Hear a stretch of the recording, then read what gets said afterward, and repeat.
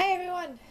Oh, sorry, it's been like a month, but yeah, this thing was a lot more harder to detail when you have a screaming child.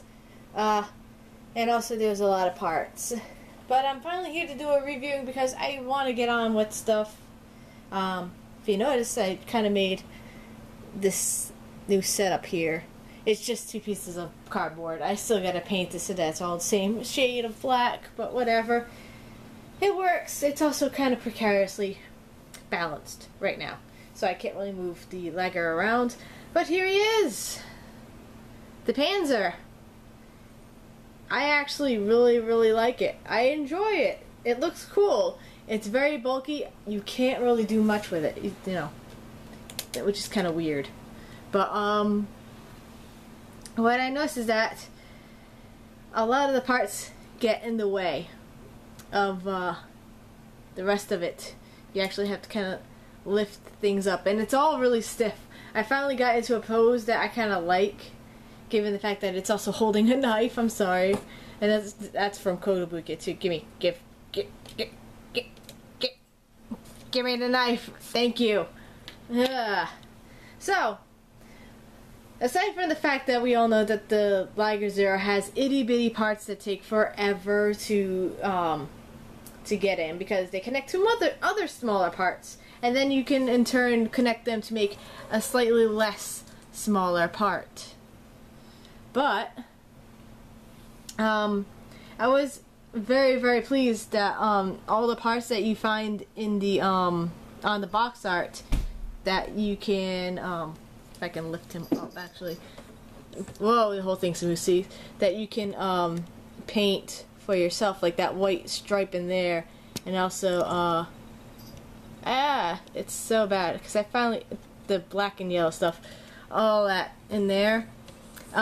There's like lines so you can follow that. No, Ren, please leave the box. Leave the box alone. But they all are included. So if you are painting by hand, it's very easy to do so and get as much detail as you want. As you see, I fully went crazy with detailing this bad boy. If you really like the Liger Zero, especially the Panzer and other variants, I would recommend the Zoid. This is one that I enjoyed doing. If I can even pop open. No, I can't pop open that. Everything is so stiff on this model right now, and I think that's because it's a very heavy Zoid. It's a beefy Zoid, but you can pop open just about all of these missiles here. Okay, maybe not, because everything gets in the way of everything. If you want, this is a good thing to just pose and ignore forever, and hopefully it won't weaken its structure. The only issue is that the tail, of course, is very flimsy. I had to actually glue the halves together because I would literally sneeze and it would pop at one of these joints. It's a very weak joint. I ended up using all of the segments of my tail. I have 4 segments in here instead of just 3. But let's get them a little bit so you can see the tail. Very sturdy. Pretty fast build if you don't have, you know, children. And very carefully turning this thing around. I enjoyed it.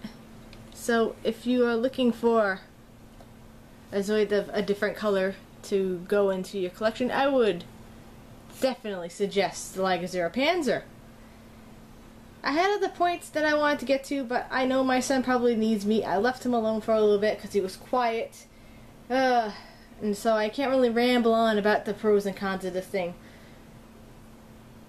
I would give it a 4 out of 5. Honestly, if you're a beginner, it looks daunting, but it is quite an easy monster of a build. You don't have to have any friends coming along to help you out. Everything does move. That you can move when the parts aren't in the way. But I just wanted to get this little out of the way. I will be doing an unboxing of the D-Bison soon.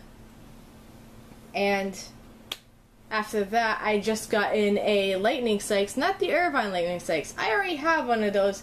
I've never done a video review of it, so I guess I'll do that with the regular sights, which I do plan to give a custom orange and gray paint job to make it look like it's in a racing circuit, just to be fun. But there we go. Yay! I did it. I am so sorry it took so long. It took a lot longer. I wanted to do this on table, but I couldn't because it's been dominated by the Storm Tyrant, who is still to this day getting panel lined. We just did some of the minor details. We didn't do all the details yet, and he's been panel lining it. There's a lot. There's a lot in that. We haven't even begun to start building. But there we go. Liger 0 Panzer. Fun build. Very fun build. All that detail in there. Stuff that you will never see. It took a lot. So if you're patient, this is a good Zoid for you to learn and to paint and build on. Other than that, and just enjoy the build as is. It looks great without any detail, I can say that much, and without any extras. So have a nice day. Hopefully I'll be back soon with an unboxing of the D-Bison, which I can actually ramble about and talk about and all that other stuff, because I will be painting that one as well, a custom set of colors. Have a nice day. Sorry this was short. Bye bye.